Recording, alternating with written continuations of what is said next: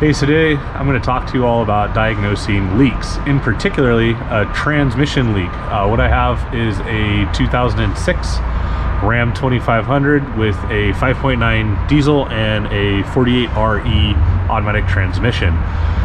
Now, looking at this leak, it's leaking quite a bit. I mean, just sitting for a little bit, it's kind of puked a bit of fluid out. You can see that initially probably this would be diagnosed as a transmission pan. Now on this side of the pan, it is pretty sweated. Sweating indicating that a little bit of fluid is getting around the plastic gasket right there, but it's not that wet. Now we go to the driver's side, or the left side of the transmission, and it is really wet. Now one of the things that you want to do when you're looking for a leak is you want to go as far forward and as high as you possibly can.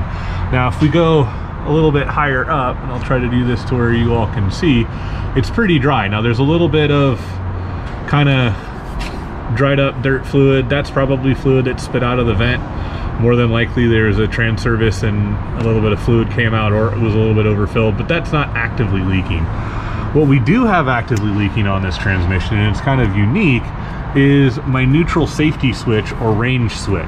It's kind of two functions on this.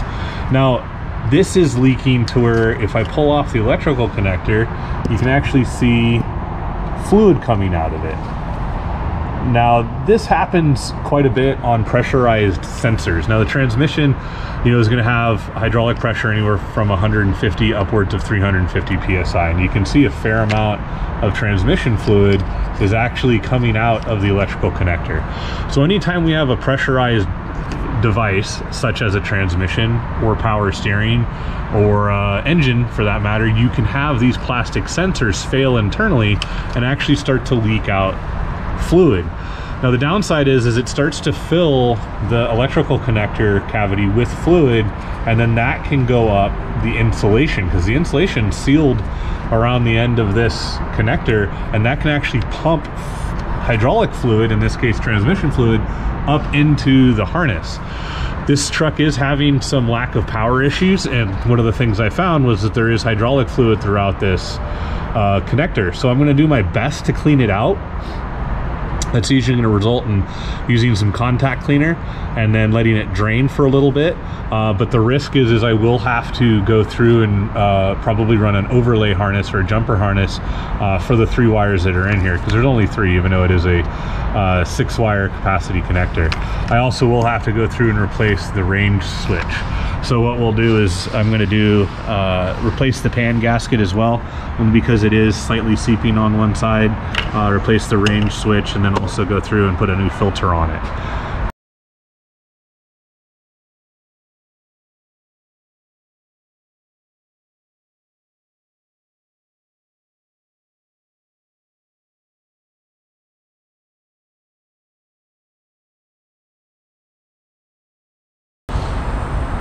While I got the pan and the hardware and the hot tank cleaning up, there's a couple things I wanted to do in between while it's baking in there.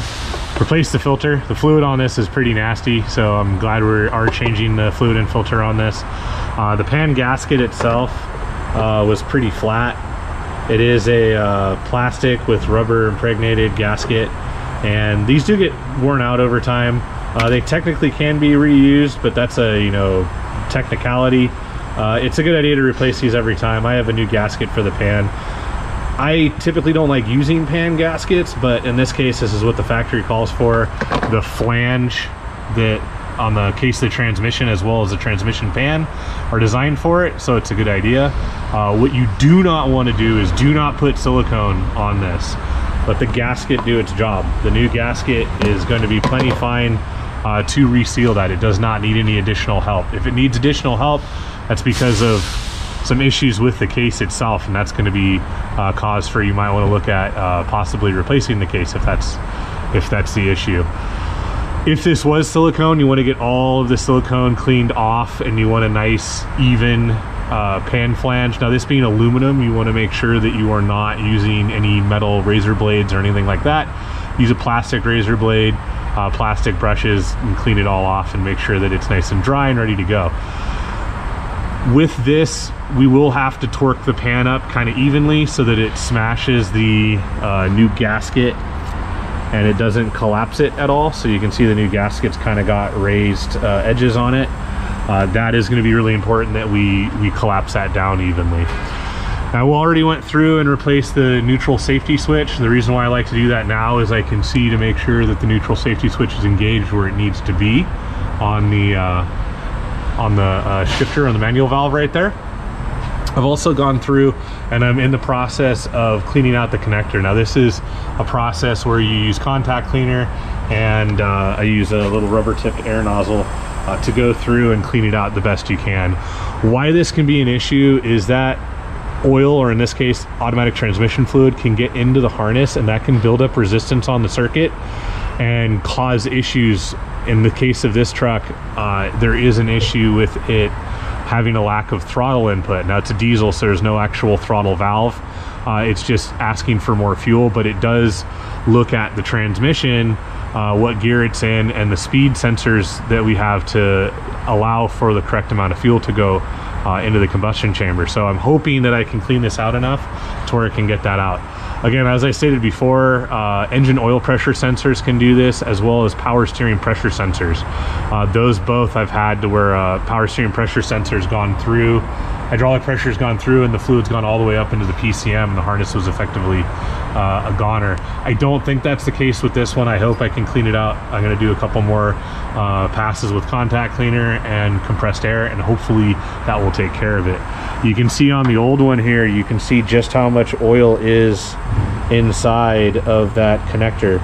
There's a fair amount that is coming out of this, and that does mean that this is a goner. Now, the other thing to take note of is that this does have a sealing ring. Anytime there's an O-ring, you want to make sure that that journal that it rides in is okay. The new one comes with a new O-ring already pre-installed, so just pre-lubricating it and then torquing this down and making sure that it's engaged is all you really need to do for that neutral safety switch. So let me go get the pan out of the hot tank, and I'll get it all torqued up and ready to go.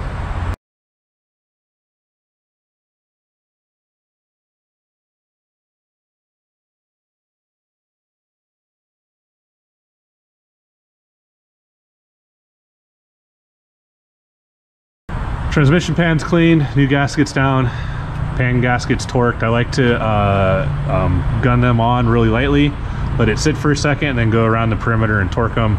The torque for these transmission pan bolts is 125 inch-pounds. So went through, that's all ready to go. Connector's back plugged in, it's as cleaned out as I can get it. Lower the truck down and I'll put ATF plus 4 in it, and I'll be able to drive it. Hopefully there will not be any more leaks, but I'll check it after I do a really extensive test drive. So if you made it through the end of the video, appreciate you watching to the end, and I will see you in the next one.